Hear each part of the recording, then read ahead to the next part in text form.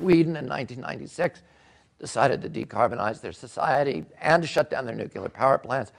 They closed their 2 biggest nuke plants, slapped a $150 ton tax on carbon, and Sweden's economy since 1996 has grown by 45%, while its energy use has dropped by 9%.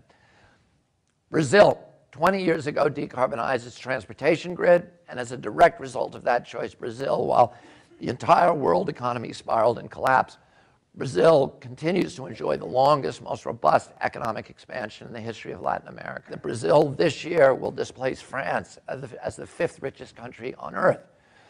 Costa Rica, at the same time, decarbonized their electric grid, and as a result of that, Costa Rica, which is the smallest country in Central America, is by far the wealthiest. Its economy is larger than most of its neighbors combined. You can go on with those examples. But we in our country have much greater geothermal resources than they have in Iceland. My home in Mount Kisco, New York, is powered by geothermal. Virtually every home outside of the major cities in our country could be. But almost nobody uses geothermal because of the illusion that geothermal is more expensive than the incumbents. It isn't. If you added the subsidies, it's far less expensive. But the market, the subsidies have distorted the market and sent the wrong signals to purchasers and consumers, so very few people use geothermal, which is far cheaper than oil and coal, and doesn't get us in wars in the Mideast and doesn't impose all these other costs in our society. We're the #1 in the world for wind. The Great Plains states are the Saudi Arabia of wind. We have enough wind. In fact, North Dakota is the windiest place on earth at sea level. We have enough wind, according to a recent report by the Scientific American, in Montana, North Dakota, and Texas to provide 100% of the energy grid for the US and Canada 3 times over, even if every American owns an electric car. We're #1 or 2 in the world for solar. The Scientific American report showed that we could power the entire existing US energy grid from an area of the desert Southwest that's 75 miles by 75 miles, about 19% of the most barren desert land. I've been privileged to be an advisor to the current administration, the Obama administration, on energy policy. All of the leaders of that administration, Stephen Chu, Ken Salazar, Lisa Jackson, the others, want to transition us to a new energy economy. The barriers are these, and this is the answer to the long answer to your short question. #1, the unfair advantage that the incumbents have because of the subsidies that are flowing to them. So we're not playing on a level playing field. Obama tried to correct that first by abolishing the subsidies, the direct subsidies, like the oil depletion allowance, which is $35 to $55 billion a year, and the waiver of royalties to the oil industry, and to address the indirect subsidies through the carbon tax and to the cap and trade system, and that failed. But even with the subsidies, because of innovation, the cascading innovation that we're seeing in solar and wind, those renewables are now approaching parity with the incumbents, even with the huge advantage, unfair advantage they have in the marketplace. #2, this is the most important, we don't have an energy grid in this country that can carry these new currents of energy.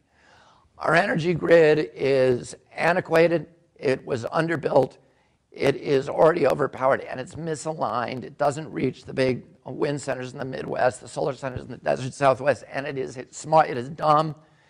It's a dumb grid, and it's incapable of doing long-haul transmission of energy. Virtually every farmer in the state of North Dakota wants to put wind turbines on their property. And you have huge mountains of private capital. I'm on the board of the biggest green tech venture capital firm in the country, which is located right here in San Francisco, Vantage Point, and by far the most profitable. And in fact, they're among the top performing venture capital firms in any discipline, in any space. So they want to go into North Dakota and build wind farms. And big players like Siemens, Vestas, and General Electric, and Warren Buffett, and T. Boone Pickens all want to go there. There's huge piles of cash surrounding the state of North Dakota waiting to flow in and build turbines on every property. Every farmer in North Dakota wants to build the turbines. Why? Because a North Dakota wind farm A North Dakota cornfield is worth $800. If it's got a wind turbine on it, it's worth $3,000.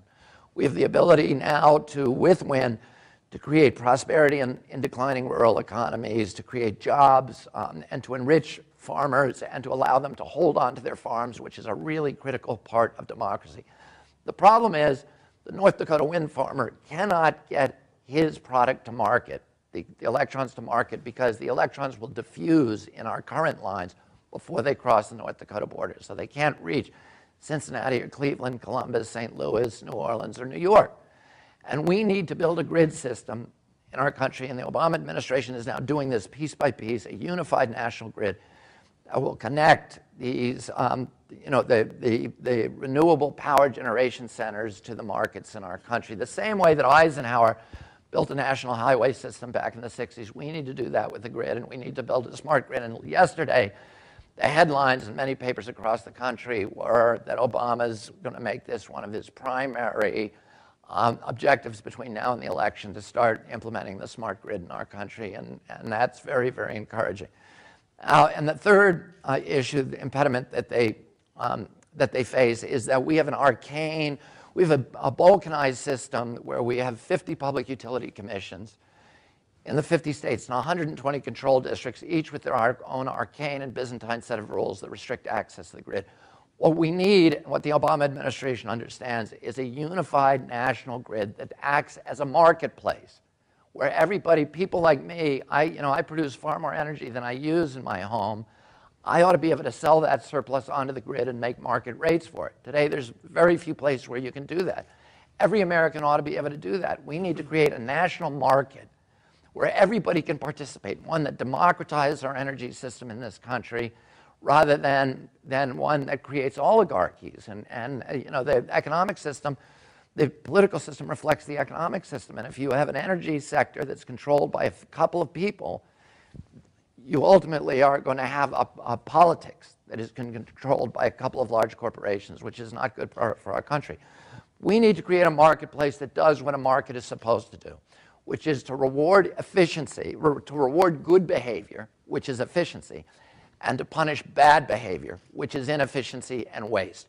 Right now, we have a marketplace that is governed by rules that were written by the incumbents, coal, oil, and nuke, to reward the dirtiest, filthiest, most poisonous, most destructive, most addictive fuels from hell, rather than the cheap, clean, green, wholesome, safe, and patriotic fuels from heaven. And we need to change that dynamic around.